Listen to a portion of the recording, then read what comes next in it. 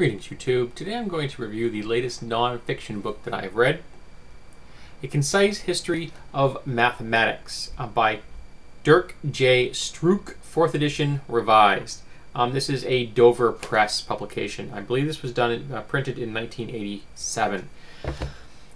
When Stephen Hawking was working on publishing his book, A Brief History of Time, his publisher told him, for every formula that you include in the book, you will lose half of your readership.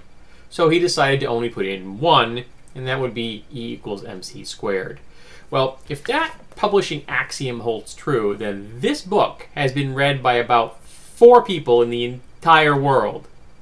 I am, of course, being facetious, but this book has a lot of formulas in it. Now, I am not completely mathematically illiterate, but the highest math I ever took in high school was Algebra 2, and I wasn't particularly good at it.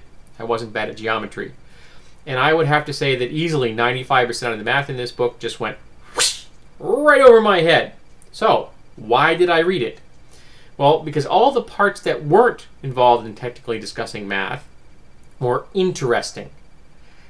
The last book I read and I reviewed dealt with Stone Age hunters, and that ended at the age of agriculture. This book begins at the age of agriculture because prior to that, you didn't really need math to live your life.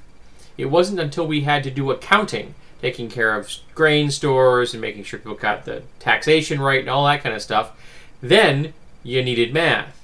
So math came out of our technical advance as we became a more sedentary agricultural society.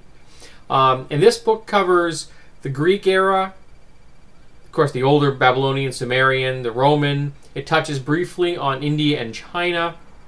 But most of this book deals exclusively with Europe. A little bit in America, but almost everything in Europe.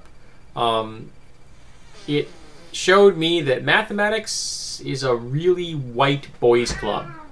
Whole lot of Caucasians, whole lot of men. I don't think this book mentioned a single woman. And in fact, the only 2 women I can think of in the mathematical field are Danica McKellar from Wonder Years, and one of our very own YouTubers who goes by the name of Hart, who is both entertaining and informative. And I will put a link in the info bar to her channel. Fascinating stuff. She has some really wonderful stuff up there, and I recommend you check her channel out. But this book did deliver to me some interesting things. For example, that I was unaware of the fact that in the Americas there were 307 different counting systems before the Europeans showed up. That's fascinating. It did briefly talk about the Maya, but they're very much in isolation, and their impact upon the world of mathematics was almost nil. By the time they were discovered by Europeans, the Europeans had far surpassed whatever technical achievements the Maya had discovered in mathematics.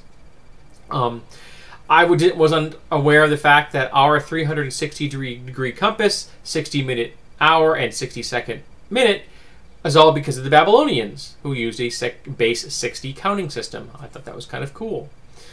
It was interesting to see how universal mathematics is, and it moves from country to country to country, even across many different language barriers, and yet the people are all able to communicate. Now, this book was very much written for someone involved in math. Also, it was someone with a fairly wide language base, because when they're quoting French and Italian and German and things like that, they're not translating this stuff. So unless you speak these things, you are really not going to have a clue what they're talking about. Thankfully, it's usually just the titles of books and articles and things like that, so I was able to infer what the heck they were talking about. But they just kind of assumed a level of competence that I don't have.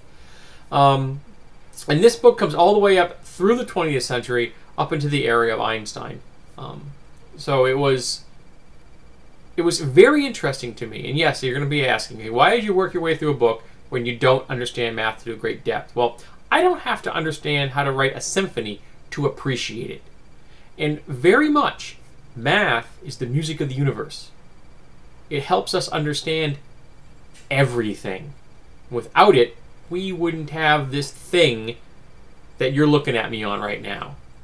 So math's important.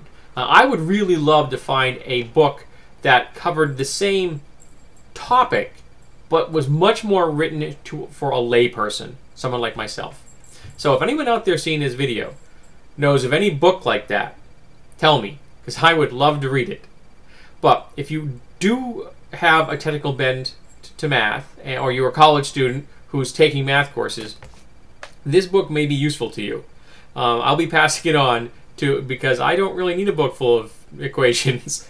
But it was entertaining, it was interesting, it was just a really tough read for me.